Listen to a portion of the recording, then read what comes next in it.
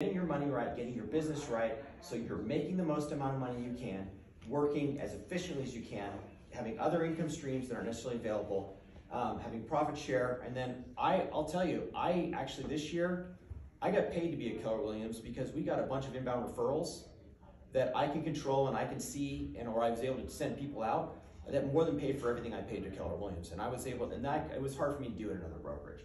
So that for me was a whole other thing. But then the other thing is, then what do you do to create real, true, lasting wealth?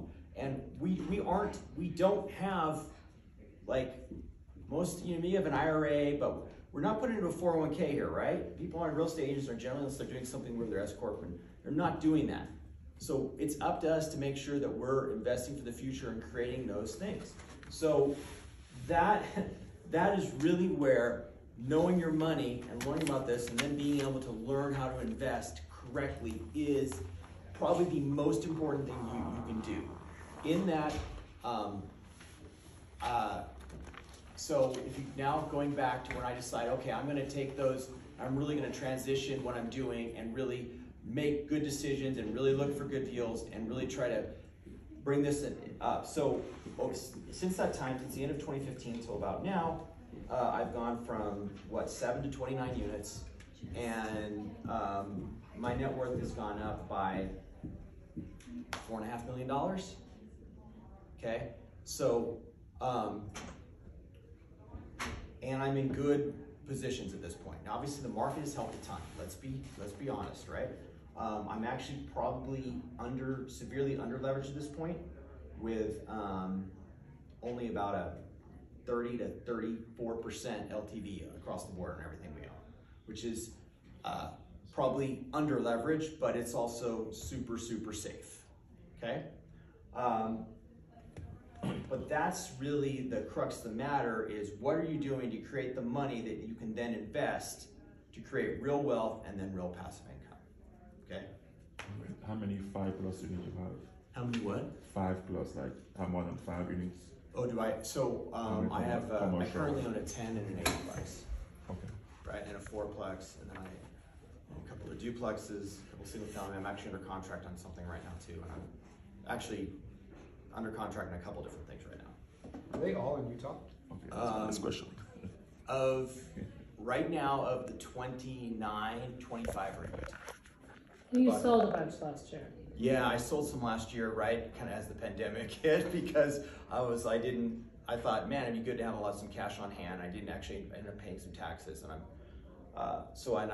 bought a house here this year, and I'm actually under contract right now to buy another townhouse that came to me. I think is a really good deal. It's hard to find the good deals. You need to learn about this. That's a whole other separate thing about all this that I encourage you to start that process. We actually have a classes here we do on that in terms of wealth building and how to really look at that. You have a spreadsheet in front of you. That's a spreadsheet I created that I liked it because I wanted it. You can look at, there's tons of ROI calculators and everything you can find online and everything else. It told me what I wanted to know, right? So, and also I realized the numbers in there are not particularly great on that spreadsheet. That was just running an example of something, I don't know, whatever. But you can still find deals here. They can be hard. You have to figure out how it's going to work for you and what you're going to do. Now, I can run you through the last couple deals that the one I closed on that we're having right now, single family home in Alberta. I paid, it was listed at like $389. I paid $360.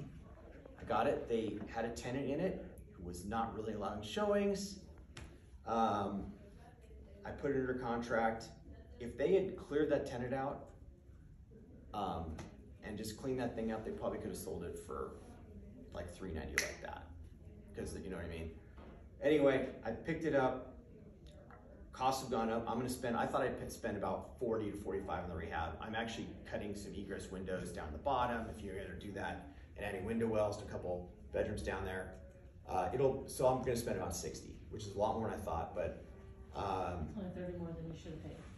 Yeah, but I think it'll be worth $470 when I'm done, okay? I bought it with a 10% down for MACU. You can do up to two loans right now, again, now with MACU with 10% down. So I got my upfront cost down on that. We've decided we're gonna turn that into an Airbnb. My monthly payment on that is gonna be about $1,600. I think we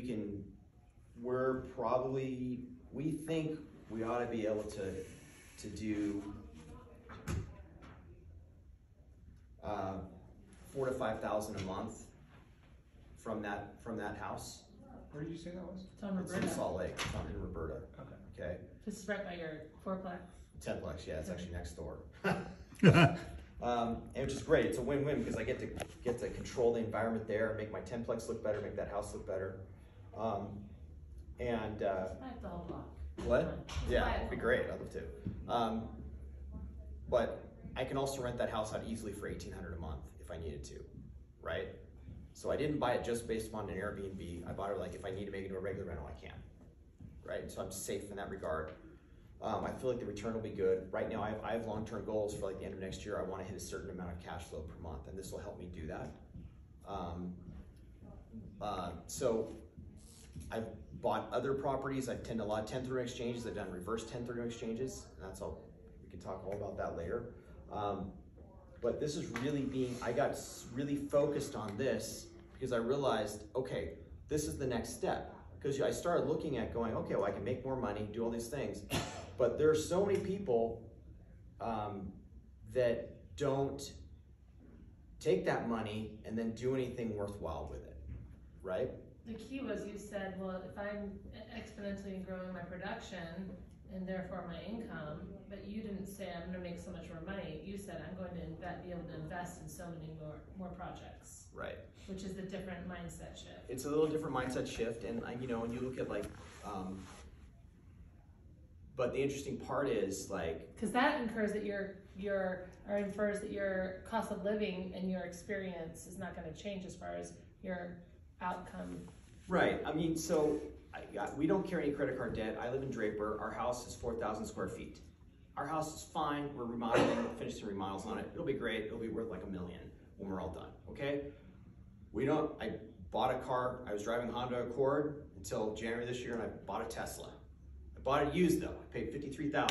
I mean, that's who I am. Like, I'm not going to pay $110 for it, but it's a great car. It gives me what I want, and we go on nice vacations. We do all these things, but I'm very focused on. I want that passive income by the end of next year. Did you pay cash for it, or did you finance it? For the car? It's appreciated. I paid cash. See, this is the part of the GCI is a lie. That new agents, it's like, if you're motivated and you want to make money, you make all this money, and then you don't understand tax strategy and you coaching around that, then you end up blowing all the money paying taxes. Or they, I mean, there's like, you know this, there's some agents, and then they coach and they coach other agents, and I've even seen there's a coaching company that basically tells people to go get into a bunch of car debt because it'll motivate them to go sell real estate, right? Like, I think that is probably like the stupidest thing I've ever heard. In fact, I feel like it's irresponsible, right? I would agree. Right, and there's certain, you drive into certain parking lots, and they want to show you what they're about by the car they drive, right? Right, but there's also a delicate balance. If you're working with a low degree clientele, you can say all you want. There's a certain expectation that if you're not operating at the same level and you're going to be consulting them, then there's probably a disconnect. At the same time, it shouldn't be so bougie that it's not based in reality that you're then offending people who are like, oh my gosh, this guy's going to make so much money, da da da da. If you've got a lower price point. I don't know. I've worked with lots of different people. I'm working with more luxury now. I don't think that's coincidental. I do think it's coincidental that I'm now driving a Tesla, so let's be clear about that. But like at the same time, like you have to be clear on what you're doing and why you're doing it. And I really, so we don't have a lot of time to dive into this, but what I want you to do is I think you need to make the mindset shift that I'm doing all this to make the money, and then I'm taking that money and I'm not gonna spend it on a boat. Okay? I'm taking that money and then I'm going to put it over here and I'm going to grow an asset. Right? An asset. Now, what I love about owning real estate as an asset, as opposed to, let's say you can own a real estate brokerage, right? What does a real estate brokerage have that a piece of real estate doesn't have? Equity. Yeah, it's got legs, And legs, and those yeah. legs can walk away. Whereas like an asset in real estate, bought right, managed right, and done right, is it's a tangible something. It's not a piece of stock, which is not necessarily tangible. It's a tangible piece. It's something that is there, and that, you know, if you do it right, I feel like it's, you know, knock on wood, but I feel like it's fairly safe if you do it right. You buy it right. You gotta buy stuff that's less than retail. You gotta come in, all the stuff we bought has been value add. You create the extra value by doing the work in a cost-effective way, right? And then you manage that property. I mean, I've bought properties that other flippers would buy and then just flip, but then I'd hold it for at least a year and I get long-term capital gains treatment and then 1031 exchange out of it. So they might sell it and make $40,000, where I'm gonna buy it, I have that $40,000 profit, then say, but then I hold it another year, oh, like lucky me, now I have like $75,000 in profit, and I can now take that 75 and transfer that into a new property with a 1031 exchange tax-free, instead of paying taxes over here on $40,000. Does that make sense?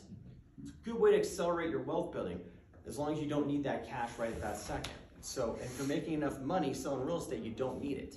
Did you understand tax strategy, or did you put money aside or get any counsel when you first started your first couple of years? I didn't at that point. I mean, I've been setting aside money for taxes out of like the S Corp for years now in a separate account. You just automatically at the every month, you can see I funnel that. Then I have some other rules for money on the other money, but that money is always sitting there. It's in a separate account. And My you S take Corp it out had of each transaction. But no, it's S Corp. No, but I got an S Corp back in like 2012, 2013, whatever what it was. So now it's like at the end of every month, that money goes into that tax account.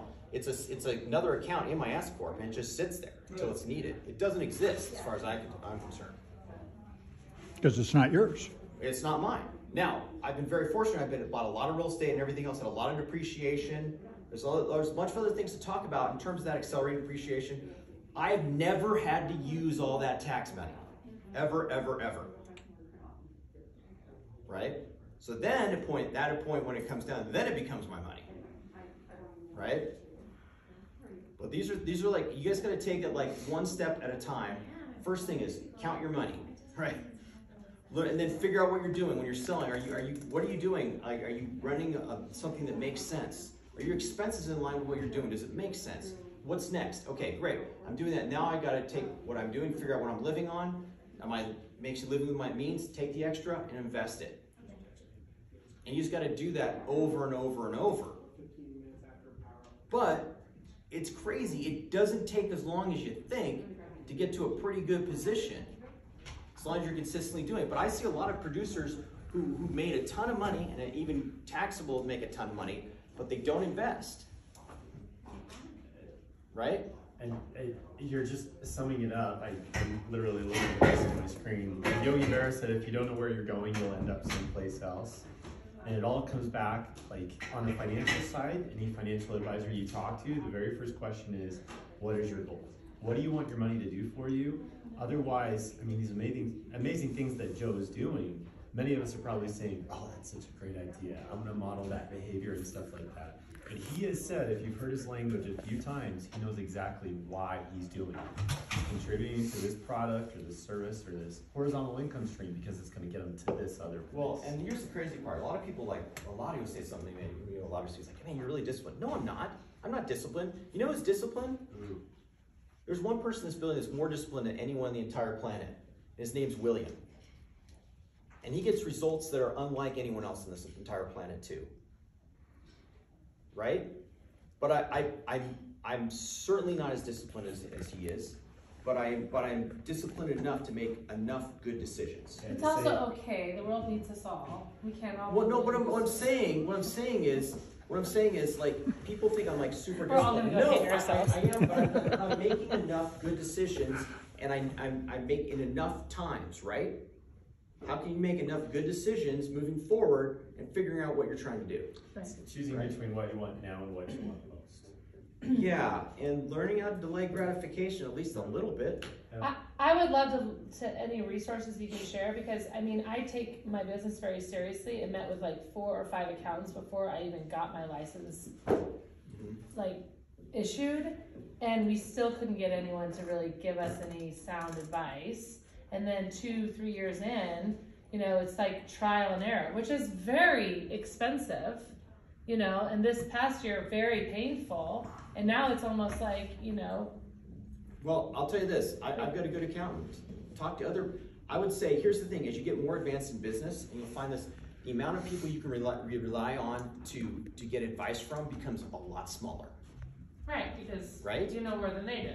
Well, and that's not trying to be like, it's just trying to understand, like, we're all trying to move up in our trajectory. We're trying to move up this, right? So be careful who you get advice from, right? I would say, make sure you're getting advice and getting coached from people that really know what they're doing, right? It's like, don't go to your, you know, if your parents, like my dad was bankrupt like, what, 2 or 3 times? Yeah, I would no. never go to my dad and say, hey, what do you think I should do with this $1 million? Yeah. But you go to a top producer and ask who theirs, you know, that's what Well, I did. I would say, well, what do you want to do? If you're like, hey, I want to figure out where to invest that money. Okay, well, first of all, you need to learn about investing, get great at that. You know, I was a professional musician in New York. I read 100 books on real estate in 2 years. Okay, because I had a lot of time. I was playing this show on Broadway. So I read and read and read. Any favorites to throw out as far as books? I mean, just of course, like the very beginning one is just learning about how assets work is obviously Rich Dad Poor Dad. It's just the primer. If you get into some of his other stuff right now, it goes off the rails, but just as a primer of like what assets are and how to create that, that's a great one. Everyone should read that. It's a great gift to give to clients, especially for some buyers. I Yeah. love that. Gosh, I mean, And then they can come call you. And I think, you know what's a great book? I mean, Good Millionaire Real Estate Investor. That's what Ashley gave That's us. a great book. 7 years ago. Easily, like just easy, like easy peasy. It's got some easy rules in it. Buy under market. Put down 20%. Do it like, you know what I mean, and just like follow some easy rules. And I think the other thing is you have to be willing to take action in this arena. Right? This is so for us now at this point, this is a whole other business, right? I realized I had to get leverage on this part of my life too. When I got to over 20 units, I was dying, right? So I had to add leverage in that business. And now we're trying to figure out what that looks like on our team too. What's your average unit now? What do you mean, Like your volume? on real estate sales? Well, for this past month, I think our average commission was like, well, I had one deal that was only 1,100 commission because that was a deal I bought instead of it being like 10,000. So even with that, and it was still 12,000 or something per month. But we've been higher than that throughout the year. We've been around like 15, or because I've also done some high value deals too. But anyway. So jumping to the action steps since we're at time. Yep. Looking at building a more profitable model, action steps would be taking the KPA, or if you have a KPA already, making sure to set that KPA review, taking the DISC assessment. This is again intended to make sure you really understand who you are, because as Joe identified, that's going to be the very first step in building that model. Then from there, there's the career visioning course, which takes you through exactly how to identify those hires, go through the hiring process, and make sure it's that hire that's going to generate an extra 2 deals a month, not cost you time, money, and heartache. And the action steps following will come from there. Then looking at that, the idea of evaluating how your money is working for you and holding it accountable. Action steps are to create your P&L, find that P&L accountability partner, and have this be a discipline that you're reviewing that every single month. You don't need to even know everything that you're looking for up front. A lot of that will come to you as you start reveal looking itself. at it. Yes. Looking at the passive income strategies, identifying where your next or your first passive income source will be, and then setting that passive income goal and strategy for 2022. If nothing else came out of this class, for those of you that are here today, my hope, my wish would be that when you look at your goals for 2022, it is not just more. And it's not just, oh, this is my transaction count, or this is my GCI goal. That your goal is a little more nuanced, and that it would be, this is my transaction goal, this is my GCI goal, it's my goal to have this amount of profit, And this is my goal as far as building passive income, whether that's investing in a passive income strategy, investing in a property, or some combination of both. So identifying both your profit and your wealth goals for 1 year out, so for 2022, looking at that 3 year out, and then 10 years. I like the 3 year goal because 5 years, people tend to get a little bit pie in the sky and you don't feel quite so attached to. 3 is tangible enough that you can see how the action steps you take today will get you there. And then 10 connects you to that bigger why.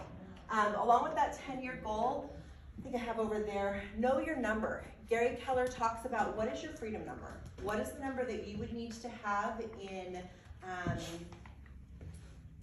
that you could walk away from all of the production, that you could stop what you are doing at this exact moment and be happy forever and ever. Doesn't mean you have to stop production. That's something that really kept me from identifying that number for a long time, because I am a workhorse and I am worried that if I stopped doing what I was doing, I would very quickly tear everybody around me and myself apart. So the idea of working towards a number that would make it so I could retire sounded absolutely horrific to me, and I was not interested. When I look at it as not a retirement number, but a freedom number, a number at which point I get to decide what I do, and I may continue doing exactly what I'm doing, but it has nothing to do with the income. It has purely to do with the fact that I enjoy doing it. That's a slight difference in perspective. So it's actually a huge difference in perspective, and be able to identify that and going down that path is super smart. And a lot of people, I think, are in the same place. They don't want to admit that, because if they're good salespeople, they're like very driven, and they're like, I'm not going to sit there and do nothing. No one says you have to sit there and do nothing. However, what would it feel like? What would it feel like for you if you realized whether you sold a property today or not, you still made $15,000 this month? What if you gave 50% of your time to charity? yeah.